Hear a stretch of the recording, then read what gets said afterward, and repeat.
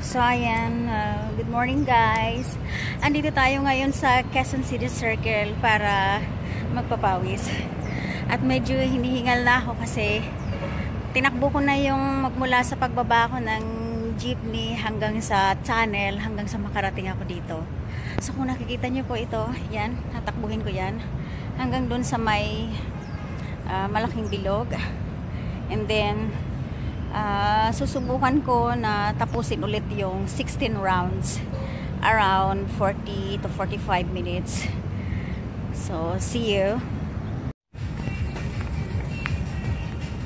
So ayan guys, ito bumili muna ako ng tubig kasi baka ma-dehydrate tayo. Medyo malaki-laki po yung ating bilog na iikutin, kaya ngayon sisimulan ko na ang pagtakbo kasi late na ako, tanghali na ako.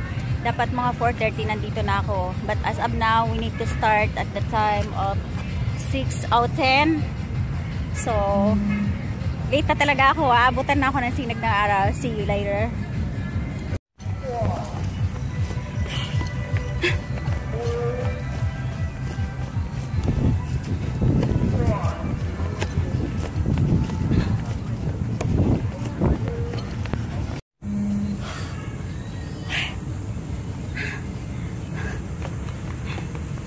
Ayan mga friendship. Hindi ko pa rin natatapos yung aking 16 rounds ng aking journey. So guys, eto na tayo ngayon. Katatapos ko lang ng aking sinasabing 16 rounds. Grabe, super namumula talaga ang mukha ko. Sobrang pawis na pawis ako, and I feel so much better. Ang sarap talagang mag-exercise sa umaga. So ngayon guys is punta na tayo dun sa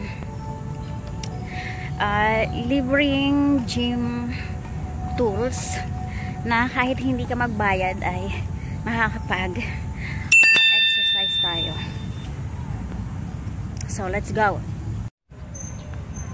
So hello, ito guys yung mga tools na libre na pwede natin gamitin para matone up yung ating mga muscles, yung legs.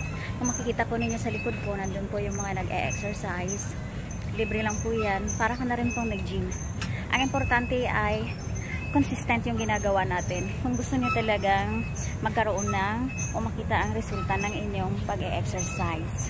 So mag-start na po ako. Since na walang kukuha ng video para sa akin, pause ko muna to. So ayan guys, unahin natin yung ating bicycle steps. Ito po yung nag-strengthen ng bones and muscles, nagto-tone up from your lower extremities, from toe to your hips. It's actually, you can use these tools for clockwise and counterclockwise like this.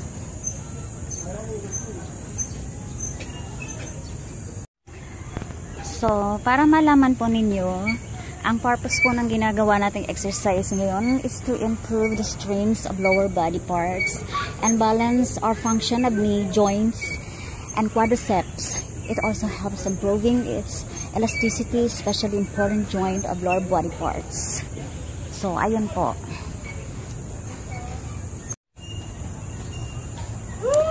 So, lipat naman tayo ngayon dito sa leg press.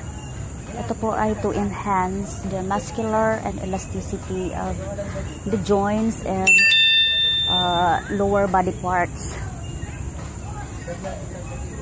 So, ganito ang gagawin nyo. Actually, gusto ko talaga magkalaman yung legs ko. Yan. Ganyan. Very relaxing. And also enjoying what I am doing. So ngayon naman guys, is nandito tayo sa pull down chair, which is ang purpose nito is to strengthen muscles for back and upper body part and enhance the muscular and elastic strength for the joints of shoulders. So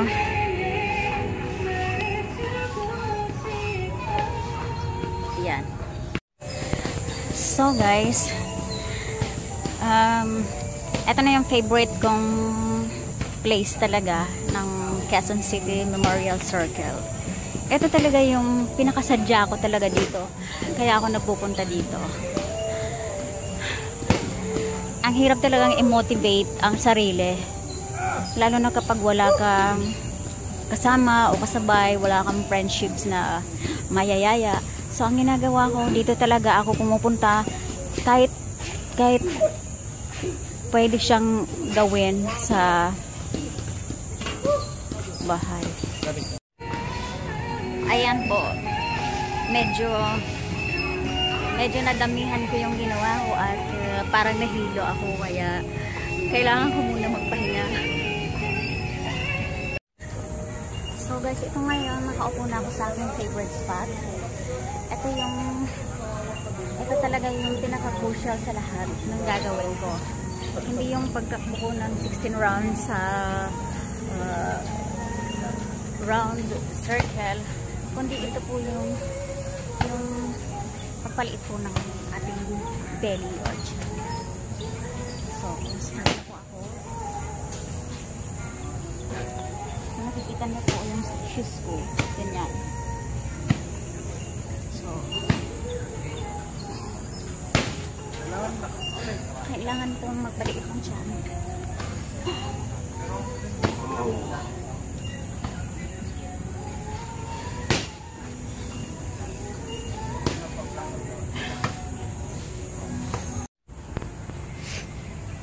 So, ayan po,